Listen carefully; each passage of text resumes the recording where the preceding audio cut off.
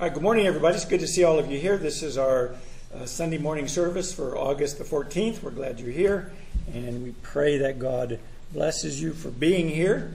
Remember, if you're watching this online, our goal is to get you in the building, or at least in our parking lot, where you can meet with other people and other Christians and have fellowship with them, because that's what God wants. But if you are listening to this at home, remember to get your Lord's Supper, your bread, your grape juice, and have a Bible with you and follow along with us. And we hope that you sing at home as well. It's good to see all of you that are here. We're glad the Lord has blessed you. Just have one thing to say about outside. I don't know how hot it's going to get today, but make sure you have your cars on and your air conditioner on, because it's going to be hot out there. If you see somebody in the parking lot that looks a little bewildered, make sure they know that our new receiver station needs to be 90.5. 90.5. So if you see somebody that's looking kind of strange, other than when I'm preaching, that's probably why. And just let them know that it's 90.5 on your radio if they want to sit out there in the audience. Brother Don will be directing our song service. All of our songs are on the overhead. If you need a book, they're underneath. Make sure that you get one. If you need a book out in the parking lot, say something. I know Don's in here. He's doing the song service. So our other deacon Troy's not here. At least I haven't seen him. So we'll have to get somebody out there to help you if you need something out there. It's good to see you all here. Remember that we will have a We Worship, and we really appreciate Brother Sandy and all the work that he does in doing that. And every Sunday he tells me how much noise and ruckus there's going to be in the back room during the sermon, because he says this time you're going to hear a lot of animals roaring and growling, because they're talking about creation in there. So we appreciate all the work that he does and all the crafts that he gives the kids to take home and to remind them of all these wonderful classes. All right, we're going to be singing song number 186. And so if you would sit up straight and let's praise God together. Just one more thing. Since Troy's not here, Chad, could you do me a favor? The CD's ready to go before Mike starts doing the sermon. Could you hit play? Because I don't think he wants me running back and forth anymore. Okay. Thank you for doing that. Okay, 186. I stand amazed in the presence of Jesus the Nazarene, and wonder how he could love me, a sinner condemned unclean. How marvelous, how wonderful, and my song shall ever be. How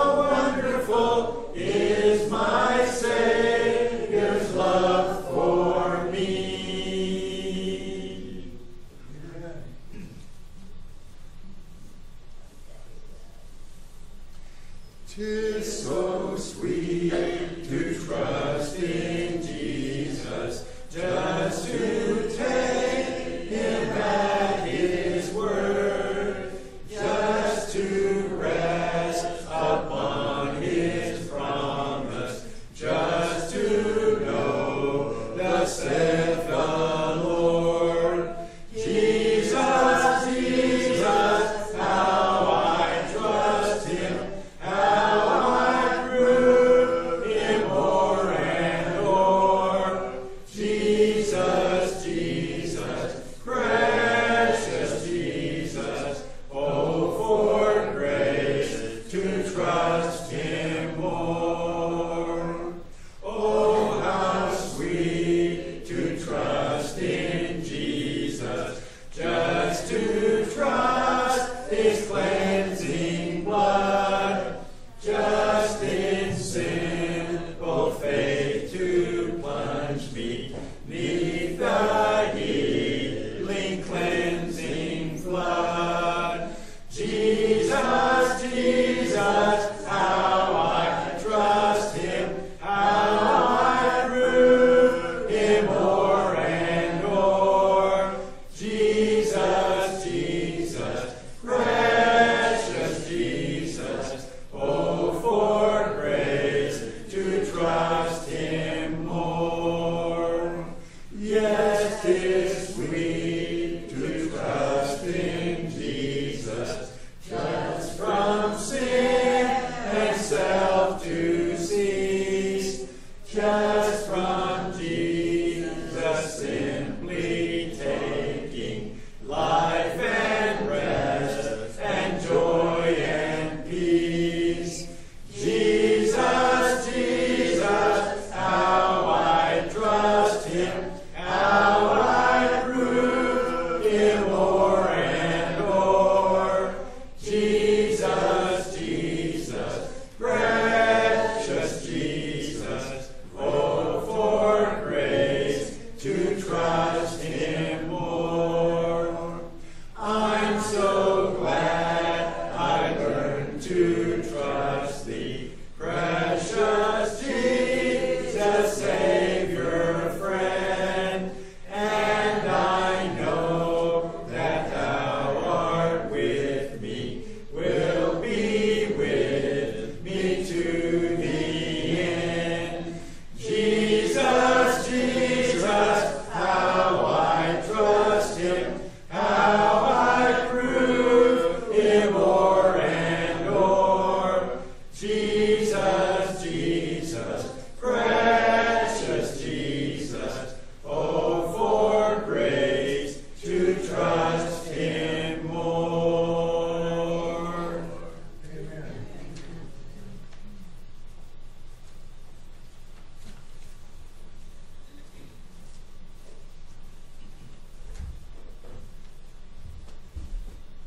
Okay, let us pray.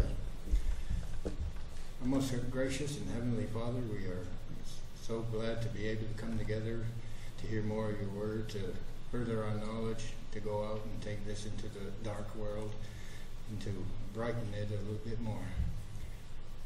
We ask that you be with those who are not here for whatever reason, that you can watch over them and give them health and help them to come back and be among us. We ask those who are traveling to be safe, watch over them and guide them back home. And forever grateful in your Son and his horrible sacrifice that gives us the opportunity for eternal life, for happiness and contentment up in your kingdom. We are grateful for the teachers and the men who preach, that they can further our knowledge. We are always grateful for your Son. In his name we pray. Amen. Amen.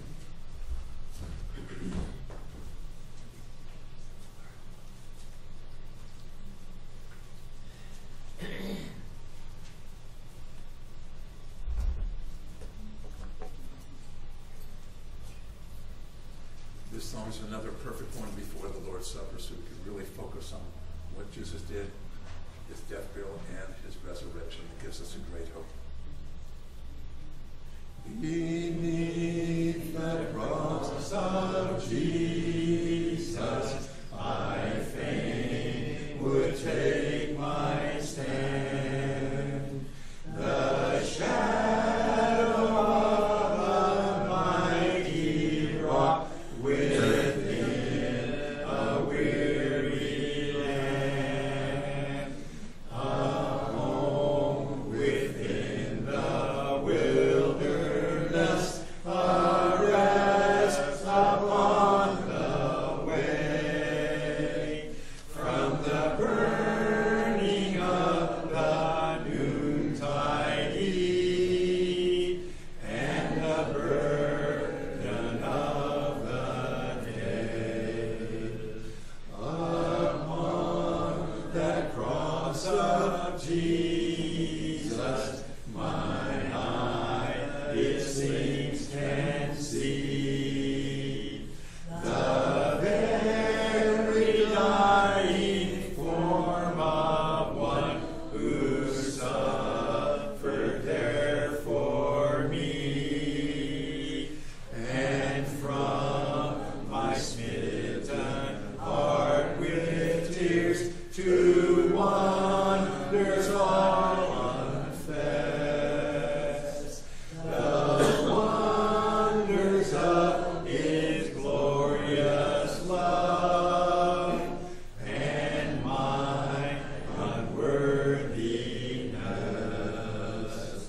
I take, O cross, thy shadow for my abiding place.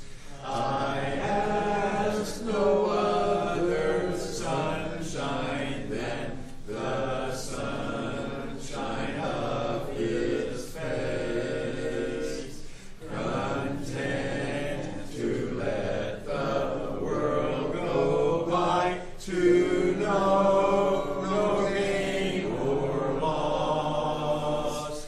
My sinful self, my only shame, my glory, all the cross. Amen.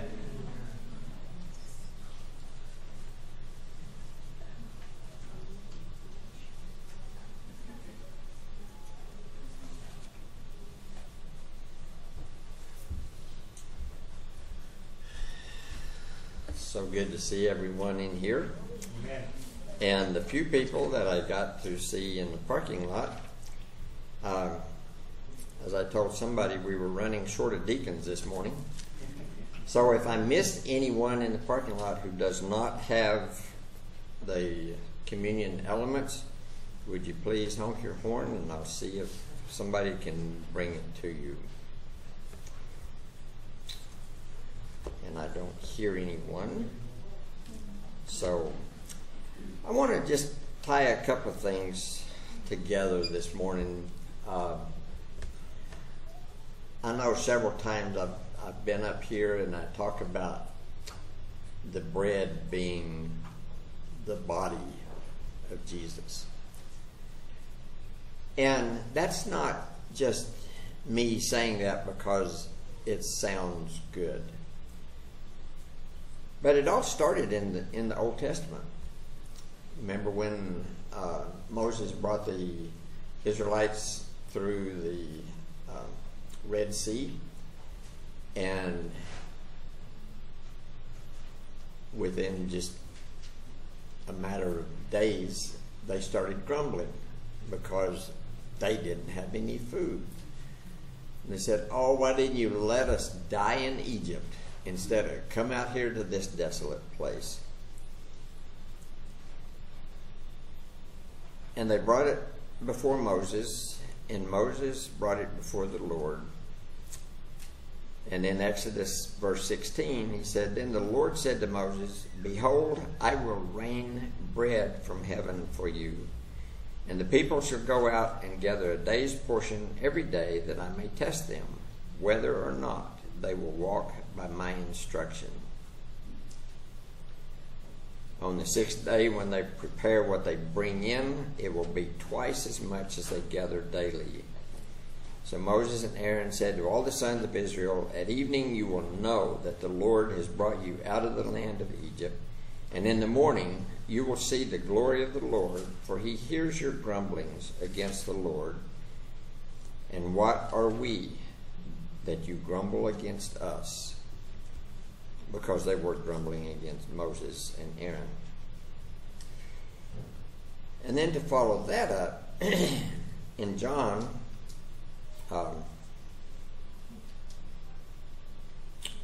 chapter 6,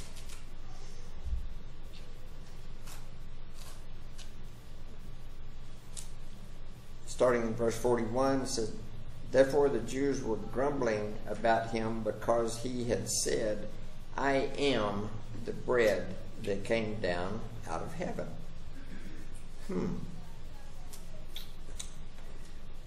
They were saying, is this not Jesus, the son of Joseph, whose father and mother we know? How does he now say, I have come down out of heaven? And he said, do not grumble among yourselves. No one can come to me unless the Father who sent me draws him, and I will raise him up on the last day. It is written in the prophets, and they shall all be taught of God. Everyone who has heard and learned from the Father comes to me. Not that anyone has seen the Father except the one who is from God. He has seen the Father. Truly I say to you, he who believes has eternal life. I am the bread of life. Your fathers ate the manna in the wilderness, and they died. This is the bread which comes down out of heaven, so that one may eat of it and not die. I am the living bread that comes down out of heaven. If anyone eats this bread, he will live forever. And the bread also, which I give for the life of the world, is my flesh. You can't make this stuff up, folks. This is directly, it's printed in red. I know Jesus said it. And then he goes on to say, this is the bread which came down out of heaven, not as the fathers ate and died. He who eats this bread will live forever. And then I know we just seem to run this verse in the ground, but it seems to be just a nice follow-up for what I'm saying in 1 Corinthians 11, chapter 23. For I received from the Lord that which I also delivered to you, that the Lord Jesus, on the night in which he was betrayed, took bread, and when he had given thanks, he broke it and said, this is my body, which is for you. Do this in remembrance of me. The bread that we are about to partake of is not just it does not represent Christ's body. Christ said, this bread is my body. And when we pray for a meal at home, we pray, let this nourish our bodies so that we can gain strength. The same way we pray with this bread, let it nourish our spirits so we have strength, so we have boldness, so we can be more like Jesus. The wisdom in that is just phenomenal to me. Will you please bow with me? Father God, we thank you so much. We are in awe as we stand before you at this time, prepared to partake of your Son's body, the living bread. Those who eat this bread will have eternal life.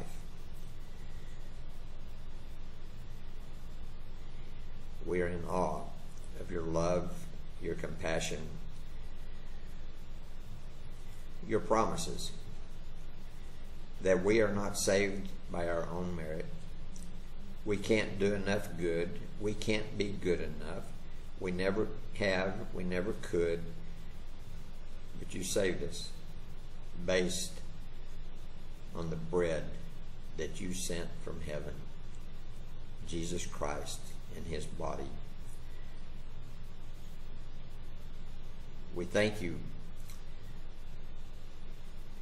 for Jesus, for all that he does for us, for all that he has promised us, for all he has given us, especially eternal life, so that we can be with you in heaven throughout eternity. Be with each one of us now as we partake of this bread, that we would do so in a way that's pleasing and acceptable to you. Help our minds to go back to the cross as we will learn more today about Jesus' crucifixion. We praise your name and thank you. In his name we pray. Amen. Amen.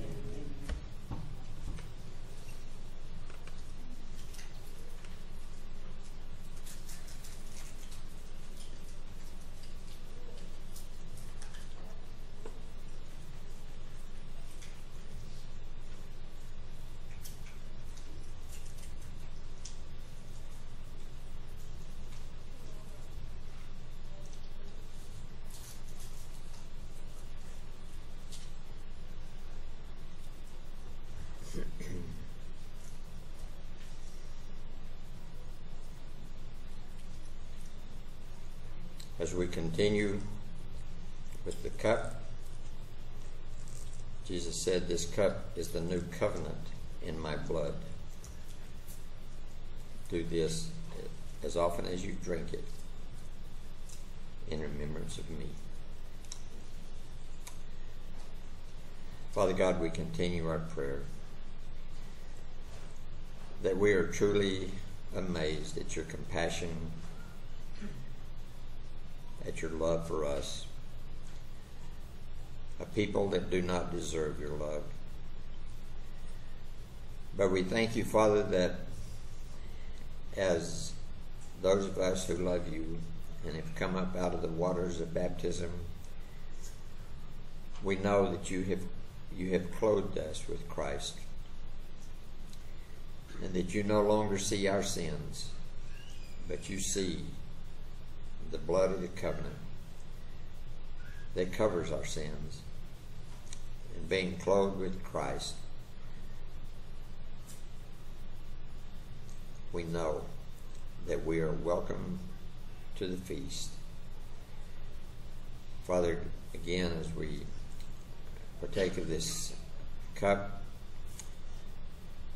bring back to our minds that gruesome vision of Jesus having been beaten, having had the thorn of crowns beaten into his skull, having his side pierced, his hands pierced, his feet pierced.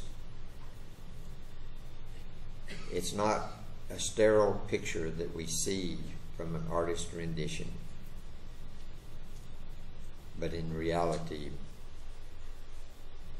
that blood that we see on the cross covers our sins. And we thank you for your wisdom and your compassion for us.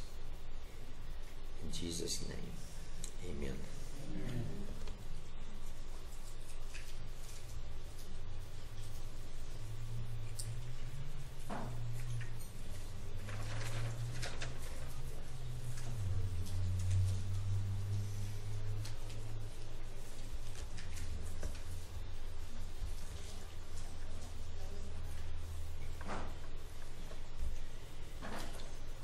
I don't think there's anyone here who could deny the blessings that the Lord showers upon each and every one of us, whether we're Christians or not. Jesus has said that it rains on the just and the unjust. That's a blessing from God, not just for us, but for the whole world. every blessing that we see, that we know, comes from God.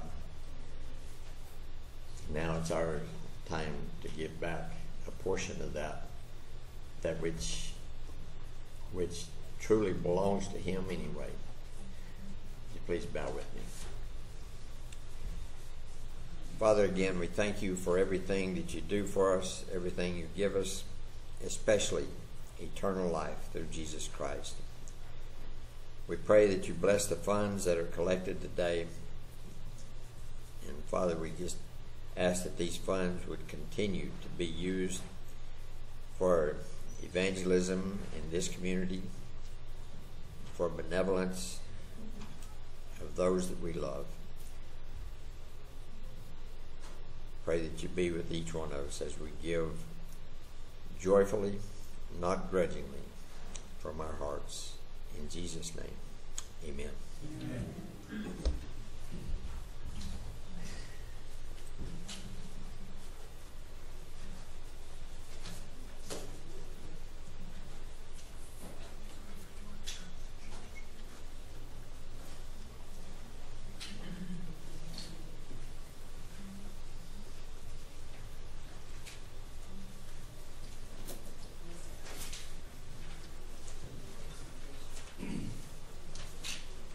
Stand and sing this song before we are fed with the Word of God, the sword of the Spirit. Are you like me that sometimes you pray that it'll just be that sharp sword cut right to my heart and transform me into what God wants and just overcome anything that's not right? You know what I mean? It's just, so Mike, lay into me. It's okay. Years I spent in vanity and pride, caring that my Lord was crucified, knowing not it was for me He died on Calvary. Mercy there was great and grace was free, pardon there was multiplied to me.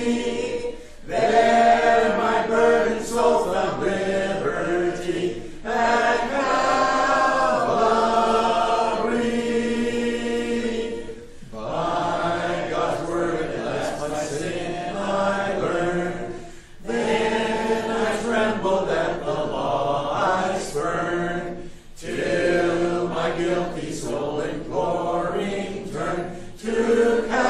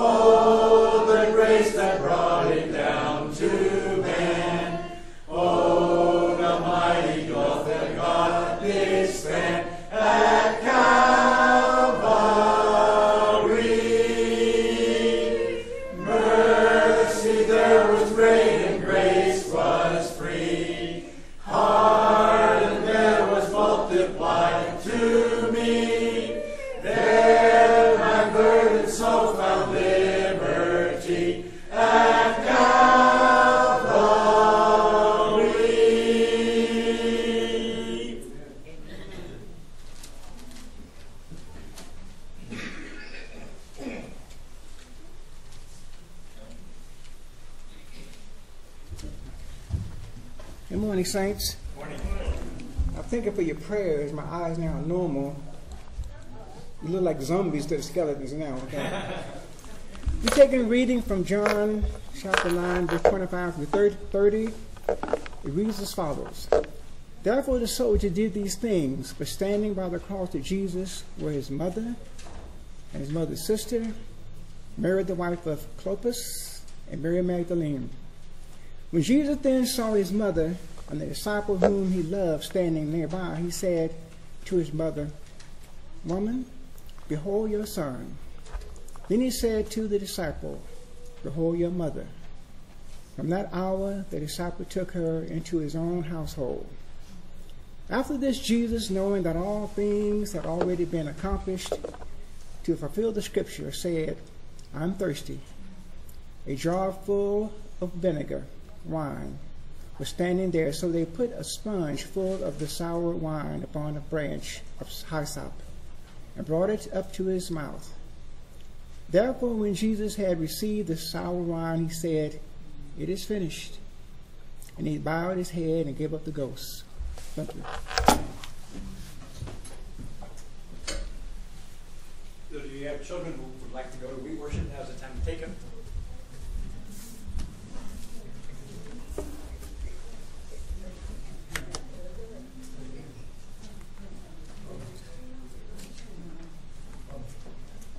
We're going to be looking at John's record of Jesus' statements on the cross. There are 7 statements, but John only dealt with 3, and so that's what we're going to deal with since we're dealing with the book of John. Remember that as we began the study of the book of John, I want to remind you that God's word is returning back to God to prepare a place for his people and to prepare a kingdom. That kingdom that God had promised, which the Jews misunderstood and which most people, or many people today, misunderstand as well. But in order to do that, Jesus needs to make the way for sinners to come to God. And that's what the cross is all about. Let me remind you that Jesus was taken to be crucified in John 19:17 through 18. Pilate crucified him even though he thought he was innocent in verses 19 through 22. And then we had the activity that was done at the cross after they actually nailed him on the cross. They not only nailed him, but then they divided up his garments and they cast lots for one of his robe. And we talked about that. And today what we want to notice is as it continues, we want to notice what goes on as Jesus makes his first statement. And that statement I would suggest to you, is a statement that I call a statement of human care. In other words, Jesus is going to be talking to us about, even though that he's on the cross, about the difference between him and the world. In verse 25, you see the world's selfish ministry. It says in verse 25, therefore the soldiers did these things. Now, these things was that they crucified him. They took the Son of God and nailed him to a cross. That they divided up his garments, the stuff that belonged to him. They tried to divide him. We talked about that last week. But that's the ministry of the world. That's what the world does. That's how the world does things. Those who reject Jesus do so because they're the proud. And that's why they reject him, because they don't believe that there is a God, or they don't want a God to rule over them. And they're usually the proud and the prestigious are the individuals, like the soldiers. They were soldiers and they were following their orders and they had swords and they could do whatever they want. And so they're a representation of that group of people. But the wealthy have difficulty coming to know God. In Luke 18, as Jesus is talking with a rich young ruler about what he has to do, the rich young ruler asked Jesus, what must I do to inherit eternal life? And Jesus says, well, keep the commandments. And he says, I've been doing that. Do I need to do anything else? And Jesus said, yeah. You need to sell all that you have, give it to the poor, and follow me. And he went away very sorrowful. And then Jesus makes this statement. He says how hard it is for those who are wealthy to enter the kingdom of God. In other words, Jesus understands that wealth may keep people from coming to know him, because they're going to be more occupied in their wealth and in their material possessions than they are in God. He says, for it is easier for a camel to go through the eye of a needle than for a rich man to enter the kingdom of God. Rich people, prestigious people, have difficulty believing in Jesus, but they're not the only ones. The wise people have difficulty. In Matthew 11 and verse 25, where Jesus talks about, if you are weary and heavy laden, come to me and I'll give you rest. Right before that he says in verse 25, I praise you, Father, Lord of heaven and earth, that you have hidden these things from the wise and the intelligent and have revealed them to infants. What that means is not that Jesus has dumb or stupid people, What it means is that if you're arrogant and you're wise and you're proud and you think you know it all, then you're not going to come to Jesus. You're not going to come to Him. It's just like most of the famous scientists that you can think of weren't believers. They didn't believe in God. They didn't think they needed God. They were too intelligent to believe in God. They had it all figured out how we got here without God. They were the wise. They were the intelligent ones. And so they had difficulty coming to Jesus. In Isaiah 5 and verse 21, He says, "Woe to those who are wise in their own eyes and clever in their own sight." In other words, they think they're really wise, they think they're really clever, and they don't come to Jesus. The prestigious have difficulty coming to Jesus. In John chapter 7 and verse 47 through 49, the Pharisees, who you remember, they're the elite, prestigious religious group of their day. They're looked at as the strictest group of religious followers of God. And it says in verse 47, "And the Pharisees then answered them, 'You have not also been led astray, have you?'" Talking about people who believed in Jesus. He says, "No one of the rulers of the Pharisees have believed in Him, has he? But this crowd which does not know the law is accursed." So he says, see, we're too prestigious. We know too much to actually believe in Jesus. And it's interesting that they're religious people. They're the religious people of Jesus' day, but they're unwilling to accept Him because there's a difference between being religious and following Jesus. There's a difference between being part of a church and actually following Jesus. And some people think they get to Jesus by being part of the right church, and they're out looking for the right church instead of looking for Jesus, and Jesus will make sure they're in the right church. And the nobles have difficulty believing in Jesus. In Matthew chapter 14 and verse 3 through 5, remember the story of Herod, right? Herod killed John the Baptist. Remember why he killed John the Baptist? Because John the Baptist told him his marriage was in violation of what God said, and he wasn't allowed to have her. And then his daughter danced for him, and he promised her something, and that's what happened. In Matthew 14 and verse 3 it says, "For when Herod had John arrested, he bound him and put him in prison because of Herodias, the wife of his brother Philip. For John had been saying to him, 'It is not lawful for you to have her.' Although Herod wanted to put him to death, he feared the crowd because they regarded John as a prophet." So those religious, prestigious people, the nobles who think they know everything and have the right to do everything, they wanted to kill Jesus. And many of them do today. They put Jesus to death. And you might say, well, how can they do that? Jesus isn't around. Because they tell you don't have to listen to Him. There's no God. Don't believe the Bible. Don't listen to the Word of God. You know, it's fake. It's old. It's written by a bunch of men, and so why in the world should you believe it? The other example is in Acts chapter 26. When King Agrippa was listening to Paul, and Paul was talking to him about Jesus, and Paul says to him, "King Agrippa, do you believe the prophets? I know that you do." And Agrippa replied to Paul, "In a short time you will persuade me to become a Christian?" And Paul said, "I would wish to God that whether in a short or a long time, not only you, but also all who hear me this day might become such as I am, except for these chains." Paul says, yes, I'm trying to convince you to become a Christian. Yes, you need to be saved. Your status in the world doesn't make you right with God. You need to accept the cross of Jesus. Don't crucify Jesus on the cross like those soldiers did.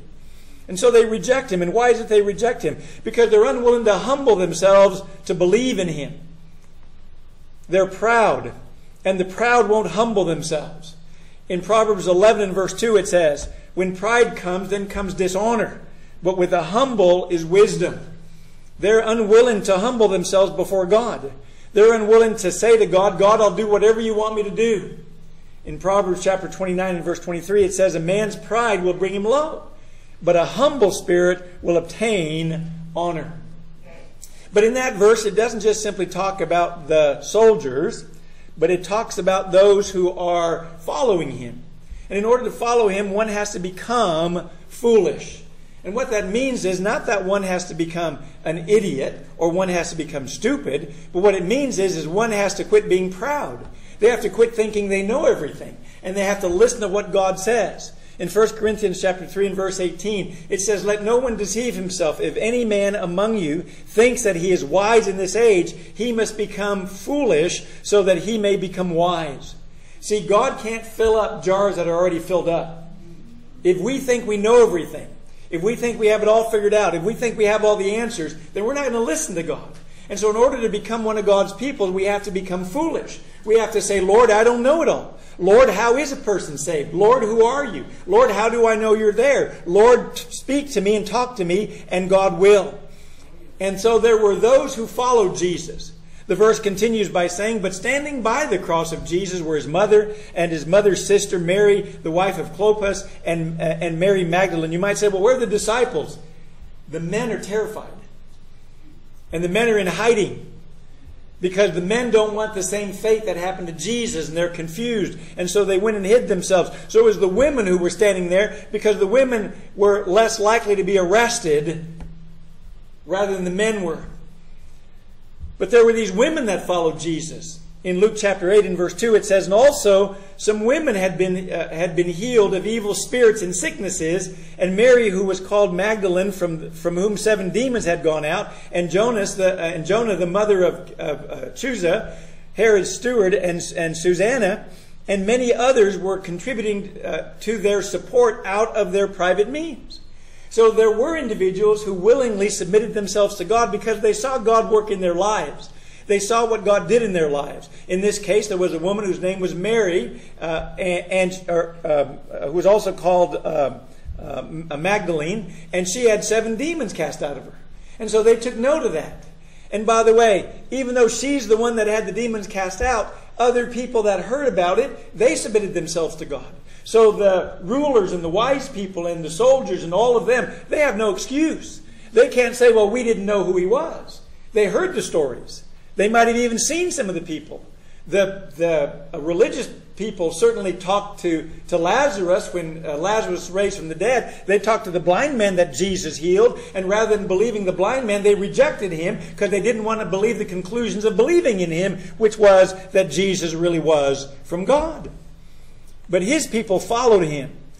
And here's what I want you to understand. They're generally the cultured outcasts. They're those who the world doesn't really think much of. I've never seen Randy on television. I doubt if they're going to do anything about Randy's life on television. Because he's just like the rest of us. He's not famous. He's not somebody that everybody should know. He hasn't done some great feat that the world should think about. Although I did learn that he was a dragster racer at one time. In 1 Corinthians 1 and verse 26, it says, for consider your calling, brethren, that there were not many wise according to the flesh, not many mighty, not many noble who are called. So it's not the famous, it's not the prestigious, it's not the nobles who are generally going to come to Jesus. That's not who's going to come to him. The people that are going to come to him are those who recognize that they need God in their life. Those were rejected by culture.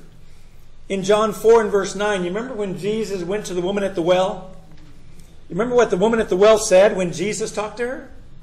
The Samaritan woman said to him, how is it that you, being a Jew, ask me for a drink, since I am a Samaritan woman, for the Jews have no dealings with Samaritans? In other words, she's saying, Jesus, do you really know who you're talking to here? Do you realize that I am a 5-time divorcee? You know, I've been married 5 times. I'm living with a guy. You Jewish people don't have anything to do with people like me. And not only that, but you're a man and I'm a woman. And in their culture, the women walked in the back. You remember that? But that's who Jesus went to. And that's why when you look at the Sermon on the Mount, what follows or what precedes the Sermon on the Mount, we call the Beatitudes. And when you look at those Beatitudes and you read some of them, they're not the qualities that the world admires. They're not the attributes that the world says, you be like this and we will make you famous or you'll become famous. Listen to what they are. He opened his mouth and began to teach them, saying, blessed are the poor in spirit, for theirs is the kingdom of heaven. Really? Why, my self-help books and my positive thinking book says I'm supposed to think good of myself. I'm supposed to think positive of myself. I'm supposed to realize who I am and I have potential and I can go out there and I can do stuff. He says, blessed are the poor in spirit. They're the ones that are going to get the kingdom. Blessed are those who mourn. Really? People go around mourning all the time. They're the ones you're going to make famous, Jesus? He says, for they shall be comforted. Blessed are the gentle, those who are willing to submit to other people. They don't tell other people what to do. They don't want to be the bosses. They don't want to shove people around. They don't want to make a big name for themselves. And you can go on to the rest of the list and you find out those are the kind of characters that a person has to have who's going to come to Jesus. It's not the proud, it's not the elegant, it's not the people with big swords and big guns.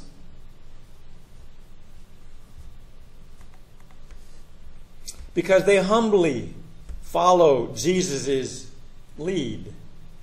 That's what they do. Remember, they supported Jesus. Out of their own means, they supported Jesus. Remember when Jesus was asked, I want to follow you, Lord, and Jesus says, I don't have a house. Well, where do you live? People willingly supported him, took care of him. These women took care of him. And they followed him. And why did they follow him? Because he had something that nobody else has. He had something that the prestigious will not have. He has something that the world will not have. He has something that only he has. In John chapter 6 and verse 68, after Jesus made a number of statements about his flesh and his blood, and a lot of his disciples left him because they were thinking he was teaching cannibalism, and they left him, and his 12 disciples were left there, and he says to them, are you going to leave? And Simon Peter answered him, Lord, to whom shall we go? You have the words of eternal life. We have believed and have come to know that you are the Holy One of God. Now I want you to understand, when Peter said that, Peter wasn't saying, Lord, I understood everything you just said about eating your flesh and drinking your blood. Peter might have been going, oh, that's disgusting. I would never do that. And even though he might not have understood it, and even though he might have been disgusted about it, he understood one thing. There's only one place where you're going to find the words of eternal life. And that's in Jesus. And that's why they're willing to follow him. That's why these women were willing to stand at the cross looking up to him, still trying to minister him the best that they could as they're seeing him crucified and dying on that cross.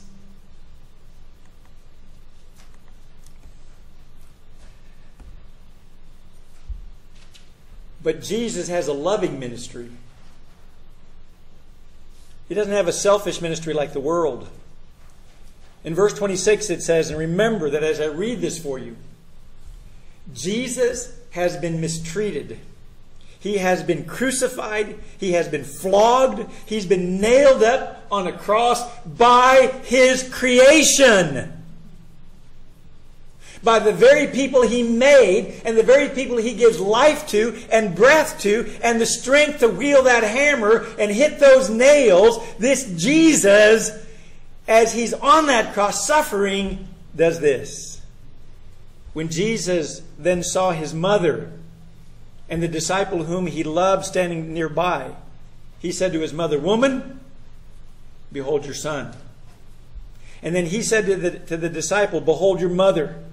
And from that hour, that disciple took her into his own household. Why, I know what I'd be thinking about if I was on that cross. I know what I'd be wanting to happen on that cross. If I was there crucified and those soldiers were down there dividing my garments, I know what I'd be saying to them. But that's because we're not like him. And the first thing that might come to your mind is, well, why not his brothers? Why not charge his brothers? And the reason is because at this time, as Jesus is being crucified, his brothers didn't even believe in him. In John chapter 7 and verse 5, they don't believe in him. Often, Christian brothers are more helpful and more of a blessing to widow ladies and those in distress than their own families are. And so as Jesus is looking at his mom and knowing that she's going to need some help because he's going to be gone, he ministers to her. In John 10 and verse 27, Jesus says, And my sheep hear my voice, and I know them, and they follow me. See, that's why Jesus says to the disciple whom he loved, Behold your mother. He said, one of his disciples, he says, You're your mother. You take care of her for me. When you visit a widow, you're taking care of God's widows. When you visit orphans, you're taking care of God's orphans. When you visit somebody who's lonely, you're taking care of God's lonely person. It's God that we're serving. It's God that is going to receive a blessing from us. And so they willingly followed him. In Luke 9 and verse 23 it says, and he was saying to them all, if anyone wishes to come after me, he must deny himself and take up his cross daily and follow me. You see, that's the difference between the proud and the arrogant and prestigious. They're going to do what they want. The lowly and the humble are going to do what God wants. And they're going to willingly submit to his rule. And they're going to follow him, not because they're laws and rules, but because they're trying to trust in the God who loves them and takes care of them. And so Jesus gave us his example of caring for somebody who was going to be in need. And at a time when he was in the greatest agony and greatest distress that anybody could be in, he didn't think about himself. He thought about others. How often are we hard on our children when they come to us at a time when we're in distress or in anguish or trouble, and we lash out at them? And yet Jesus provides for his mother. Because Jesus was showing us what true religion really is on that cross.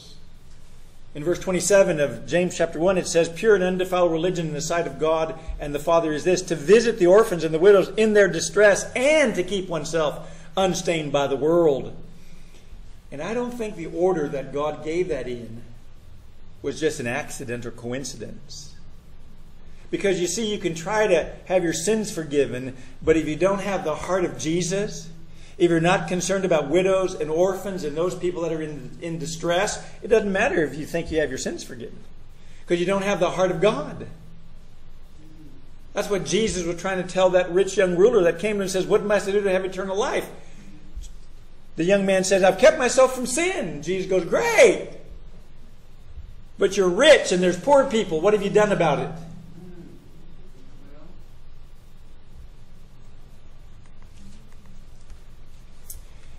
And so Jesus gave us an example of honoring his mother and his father. Deuteronomy 5 and verse 16, it says, honor your father and your mother, as the Lord your God has commanded you, that your days may be prolonged and that it may go well with you on the land which the Lord your God has given you. God says we're to provide for our parents when they get older, and we're to take care of them. And I know that means sometimes in our culture, putting them in some place where they can be provided for better than we can do on our own. But we make sure they're provided for. We make sure they're cared for. If we don't have the resources to do that, then we do whatever we can to make sure they have what they need. If that means us living with them, then that's what we do. And Jesus was dying. And as he was dying, he knew that his mother's needs wouldn't end just because he's dying. He said, I need to make sure that she's taken care of. Well, Jesus had nothing except disciples. And so Jesus commissions one of his disciples to care for his mother and provide for her. But that's not the only statement you find on the cross. You find a statement of what I'd like to call for you or would suggest to you is spiritual care. And you might say, well, where's that? Well, look at verse 28 with me of John 19. It says, after this, Jesus, knowing that all things had already been accomplished to fulfill the scripture, he said, I am thirsty. And a jar full of sour wine was standing there. So they put a sponge full of sour wine upon a branch of hyssop and brought it up to his mouth. And it's interesting that he has this statement.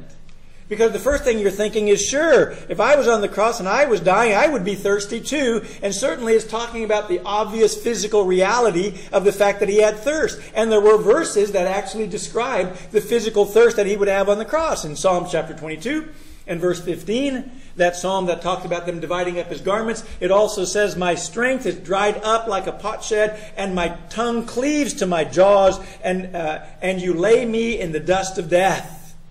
In other words, he's thirsty, and as a result of thirst, what happens? We die, don't we? In Psalm 69 and verse 21 it says, and they also gave me gall for my food, and for my thirst they gave me vinegar to drink. We get thirsty. And certainly Jesus got thirsty.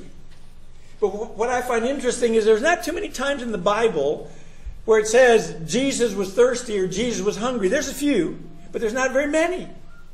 And so when Jesus says, I'm thirsty, maybe we need to take a closer look at it and try to figure out exactly what he has in mind, because Jesus on that cross represented sinful man.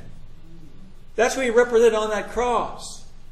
We look at him and put him up there as God, but he was representing sinful man. He was dying as a sinful man. He was suffering the anguish and the consequences of being a sinful man. Isaiah chapter 53 and verse 5 and 6 tells us that, where it says, but he was pierced through for our transgressions, he was crushed for our iniquities. The chastening for our well-being fell upon him, and by his scourgings we are healed. All of us like sheep have gone astray. Each of us has turned to his own way, but the Lord has caused the iniquity of us all to fall on him. He says when Jesus was suffering on that cross, he was suffering as a sinner, he was suffering as us. So maybe there's something more than just him saying, I'm thirsty.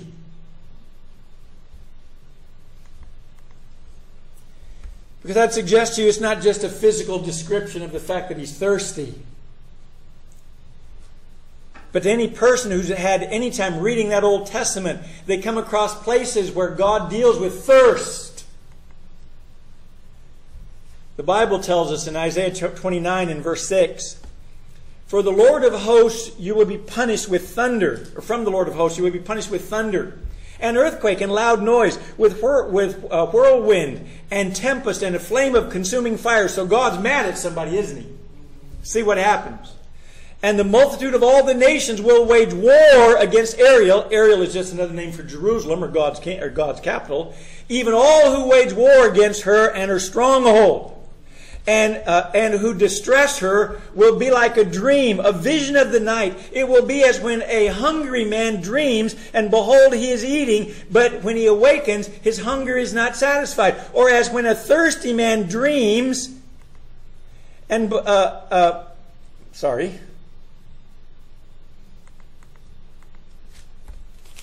I left the verse out here.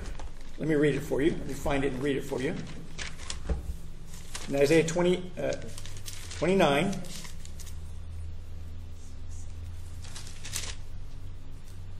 says this, it will be as when a hungry man dreams, and behold, he is eating, but when he awakens, his hunger is not satisfied. Or when a thirsty man dreams, and behold, he is drinking, and when he awakens, behold, he is faint, and his thirst is not quenched. Thus the multitude of all the nations will be who wage war against God. So why is Jesus thirsty on the cross? Because he's representing individuals who wage war against God. That's what's going to happen to them as they're there, waging war. When they wage war, they're going to get thirsty, because this world can't provide for us what it is that satisfies every desire that we have. In the book of Amos, in Amos chapter 8 and verse 11, God talking about a famine which deals with food. He says, behold, days are coming, declares the Lord, when I will send a famine on the land, not a famine for bread or a famine for water, but rather for hearing the words of the Lord. So God says there's going to be a time when people aren't hearing the words of the Lord. And he says people will stagger from sea to sea and from the north even to the east, and they will go to and fro to seek the word of the Lord, but they will not find it. In that day the beautiful virgin and the young men will faint from thirst. Why, when Jesus is on that cross, does he say, I'm thirsty? Because he wants people to understand that this is what happens to people who don't listen to the Word of God. People who are against God, they're going to be thirsty. Not just physically thirsty, but they're going to be thirsty. But God is saying, I can satisfy that thirst for you. Remember in the Old Testament? Bill reminded us of it. When the children were in the wilderness and they needed water, and God got it from the rock. Nehemiah, when he is restoring the kingdom of God in the law, he says in Nehemiah chapter 9 and verse 15, to help remind the people of the fact that God's with them, he says, you provided bread from heaven for them from their hunger. Talking about people in the Old Testament. You brought forth water from a rock for them for their thirst. And you told them to enter in order to possess the land which you swore to give to them. The only reason the children of Israel were able to make it from Egypt to the promised land was because they had drink. And where'd that physical drink come from at that time? A rock. Came from a rock. That's where it came from. In Isaiah chapter 48 and verse 21, it says, "You did not thirst when he led them through the desert. He made the water flow out of a rock for them. He split the rock, and the water gushed forth." How were they satisfied?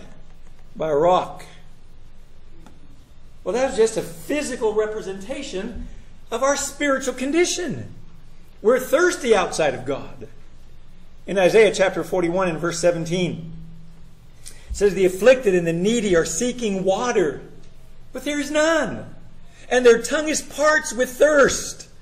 I, the Lord, will answer them myself. As the God of Israel, I will not forsake them. I will open up rivers on the bare heights, and springs in the midst of the valleys.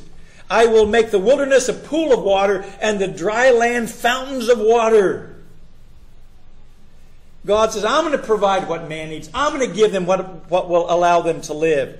And so when Jesus was talking to that woman at the well, that outcast lady who was desperate for something to drink, she came to the well to get some water. Jesus turned her attention from physical water to spiritual water.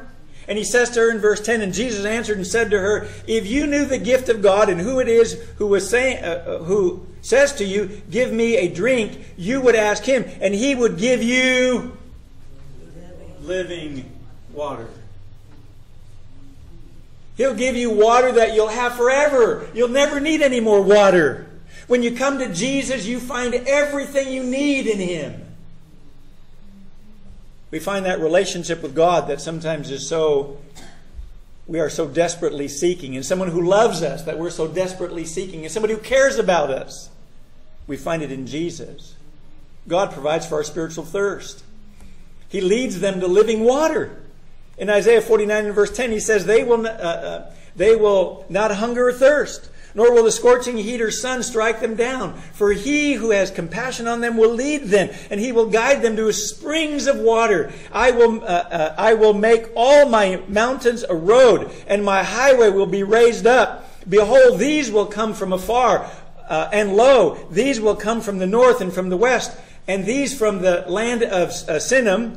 Shout for joy, O heavens, and rejoice, O earth. Break forth into joyful shouting, O mountains, for the Lord has comforted his people and will have compassion on his affliction. God says, I will satisfy your need since you guys left the garden. I'm the one who's going to satisfy you. It's not going to be work. It's not going to be your family. It's not going to be your friends. Jesus says, I'm the one who's going to do it. It's not going to be your possessions or the amount of money that you have. God says, I'm going to do it. I'm going to give it to you. You know, people argue in Exodus chapter 17 about whether in one of the incidents when God told Moses to go strike the rock or speak to the rock, and some people say, well, Moses got in trouble because he spoke to the rock, or he hit the rock instead of speaking to the rock. You remember that?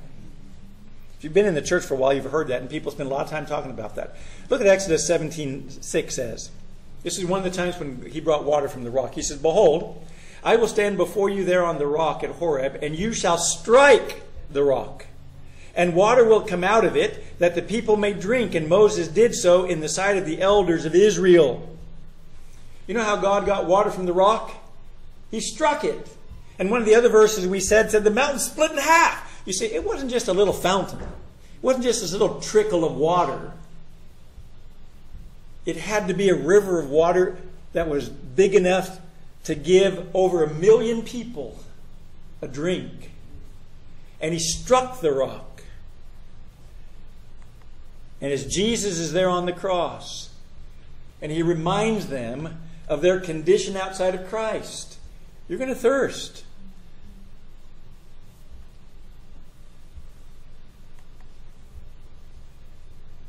John 19 and verse 34 says that after Jesus died, it says, "But one of the soldiers pierced his side with a spear, and immediately blood and water came out."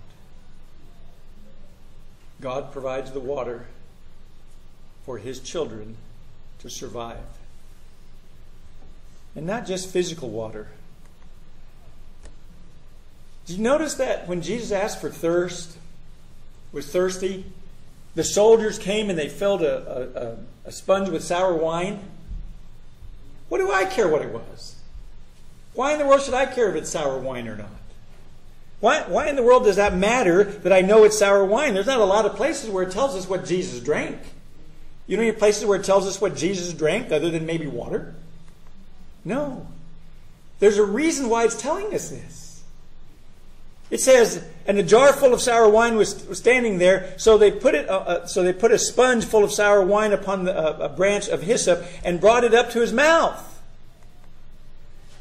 You see, the world can't offer what we need. In John 4 and verse 13, Jesus answered and said to her, "Everyone who drinks of this water will thirst again." Everybody who thinks this world is going to supply what they need is going to need it again. How many times have you said to your wife or when you've gone out to a restaurant, "Oh, I'm so full I can't eat anymore"? And what happens when they bring the dessert tray around? Or you think to yourself, "I got a job, I finally found what I needed." And you get laid off. Well, the economy shoots up, and my wife tells me that now a jar of pickles is $8. Yeah. The world can't satisfy what we need. You see, they offer sour wine. Remember Jesus' first miracle? What was Jesus' first miracle? He turned water into wine. He took that ordinary water that you and I drink. We appreciate God giving us that water. But we really like flavored water, don't we? We like our flavor in our water. Maybe put a little lemon in it, maybe put a little orange in it. They had wine, and the Bible says that wine makes the heart merry. God took that ordinary stuff and He made it something that we enjoy. He made our relationships so that we would enjoy them, Adam and Eve. He made children so we would enjoy them. He made the government so we could all live together. Everything God made, He made so we would enjoy it. And that's the reason that He turned that water into wine. They were out of enjoyment.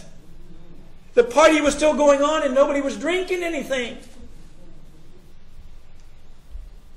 And after He made it, the guy who tasted it said this, "Every man serves the good wine first. And when the people have drunk freely, then he serves the poor wine. But you have kept the good wine until now."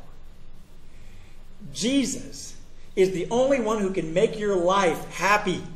Jesus is the only one who can take a wrecked marriage and make it good.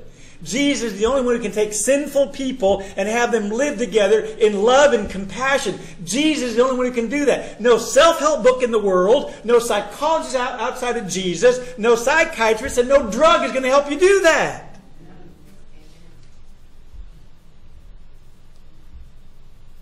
And no gizmo or gadget that we get is going to satisfy us. But the world turns wine into vinegar. In Isaiah 5 and verse 20 it says, "Woe to those who call evil good and good evil." You see, it's good if you have an affair every once in a while. It'll keep your marriage exciting. It's good if you want to have an open marriage. It's good if you want to be a swinger. They take what God has given us and they turn it into something wicked and evil and sinful. They take the good wine that God has blessed us with and they turn it into sour vinegar. says, woe to those who call evil good and good evil, who substitute darkness for light and light for darkness, who substitute bitter for sweet and sweet for bitter. Woe to those who are wise in their own eyes and clever in their own sight. Woe to those who are heroes in drinking wine and valiant men in mixing strong drink. Happens at every college frat party in the world. Let's see who can drink the most. Let's get a funnel and pour it up there. We're going to have fun.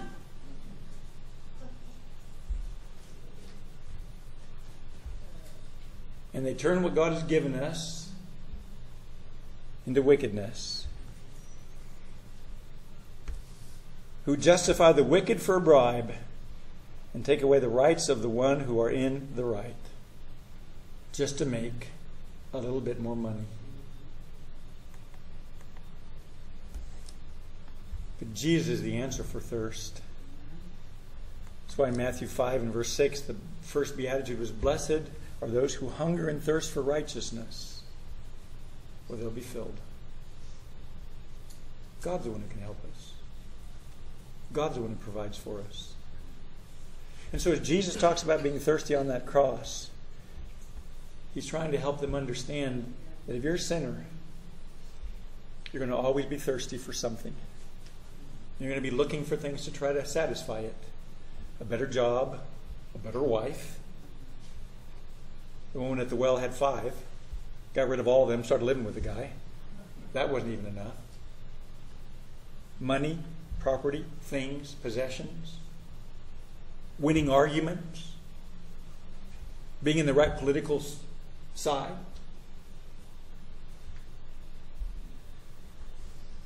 That's why it says in Psalms 42 and verse 1 that what we really thirst for and what people don't really understand is that we thirst for God. Psalms 42 and verse 1, it says, as the deer pants for the watered brooks, so my soul pants for you, O Lord, or God. My soul thirsts for God, for the living God. When shall I come and appear before God?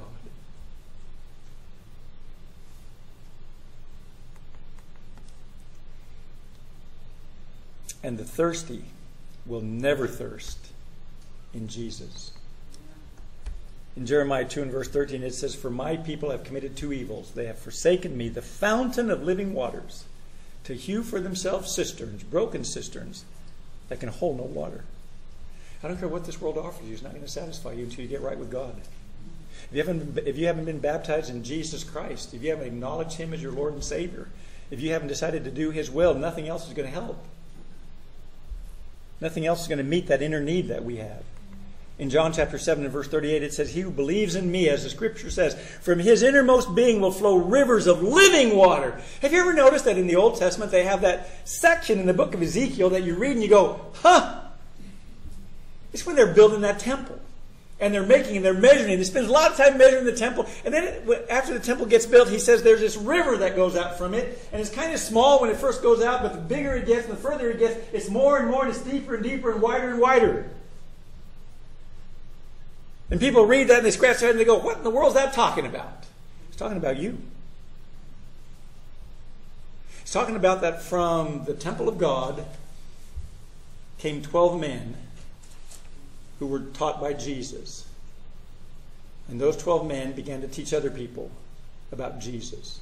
And those people began to teach other people about Jesus. And those people began to teach other people about Jesus until we have more than 12 people in this room who are followers of Jesus. And the further you get from the temple, the more the river expands because it's living water. And Jesus has a third statement. He says it's finished. But when he says it's finished, he bowed his head and gave up his spirit. The veil of the temple was torn in two from top to bottom. In Matthew 27 and verse 50 it says, and Jesus cried out again with a loud voice and yielded up his spirit. And behold, the veil of the temple was torn in two from top to bottom, and the earth shook and the rocks were split. See, when Jesus says it's finished, he means it's accomplished. I've done it. Remember, he's going to prepare a kingdom for his people, isn't he? In order for him to prepare that kingdom up there, he has to die for us, because God's kingdom is a kingdom of righteousness.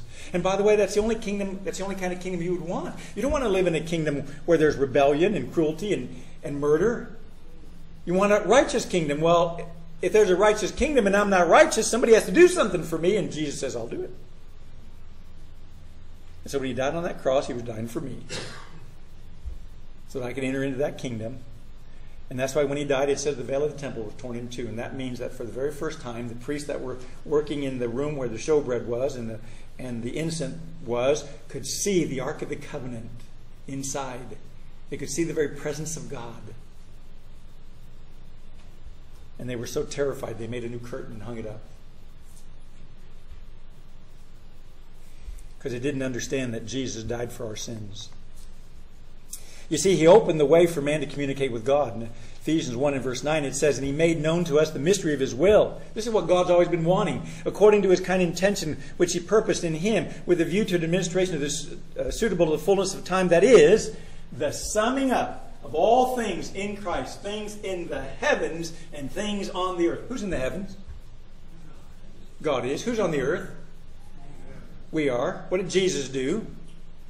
He summed up, he brought together what was in heaven and what was on earth. He brought together. And he removed the enmity. In Ephesians 2 and verse 14 he says, for he himself is our peace, who made both groups into one, and broke down the barrier of the dividing wall by abolishing in his flesh the enmity, which is the law of commandment contained in ordinance, so that in himself he might make the two into one new man, thus establishing peace, and might reconcile them both in one body to God through the cross, by it having put to death the enmity. And he came and preached peace to you who were far away, and peace to those who were near. For through him we both have our access in one Spirit to the Father. Jesus died to get us right. And he's our propitiation. He's that payment that was given so that we might have fellowship with God.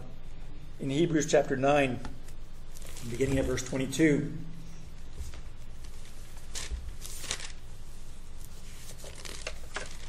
Speaking about the difference between the old temple ritual and what Jesus came to do.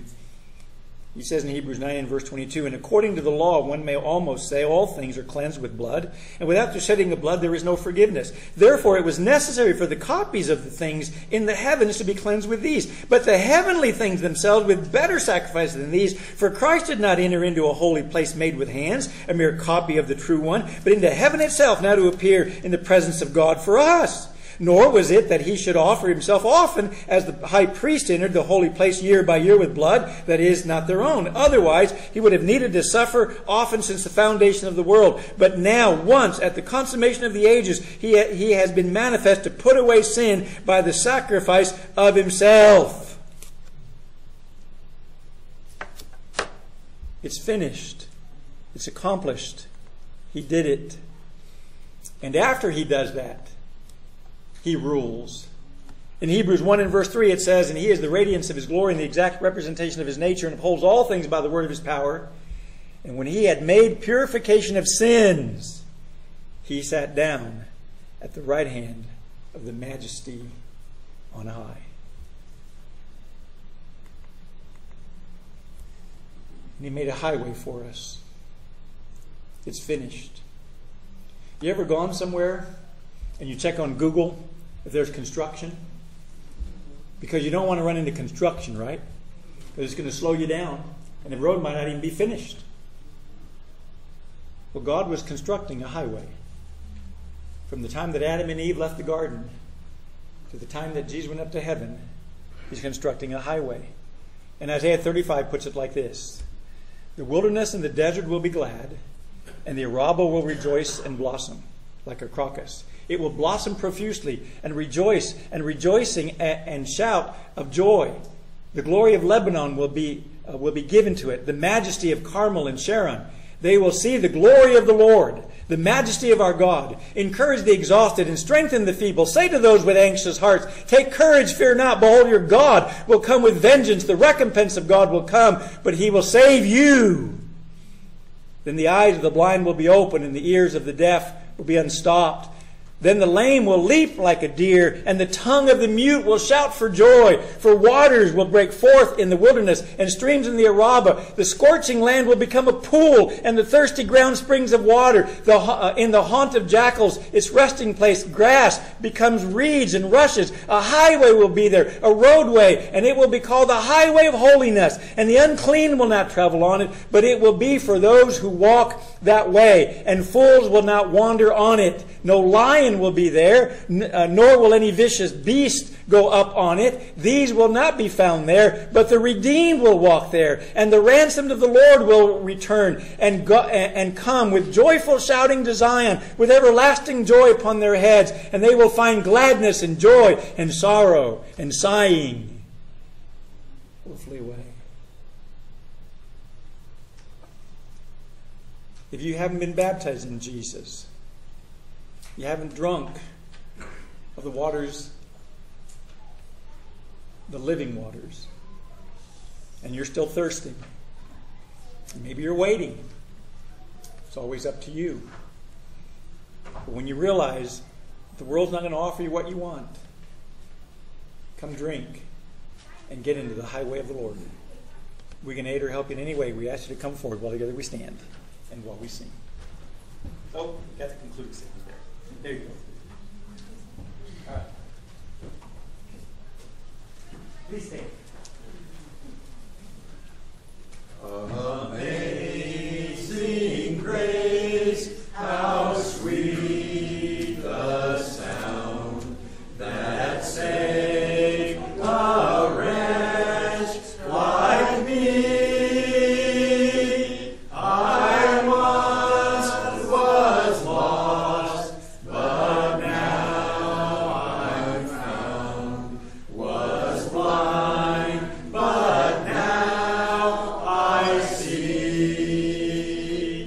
'Twas grace that taught my heart to fear, and grace my fears relieved. How precious did that grace appear, the hour I first believed.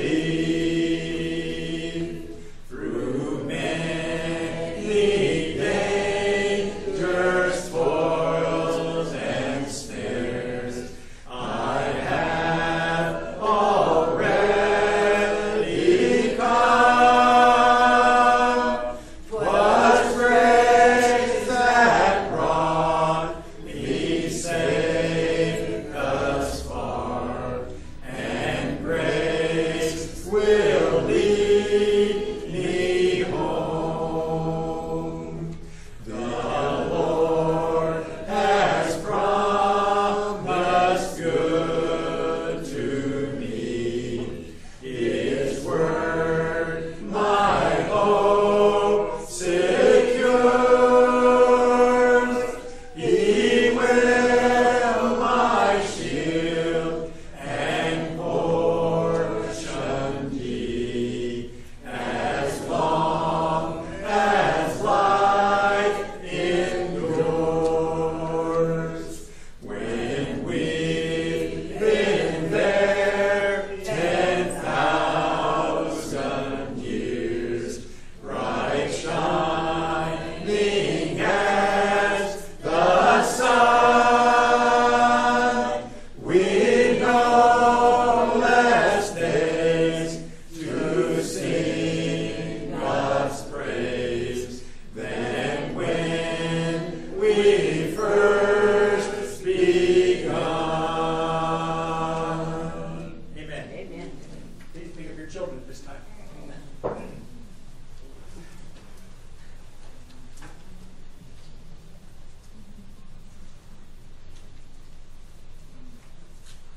Let us pray. Dear Heavenly Father,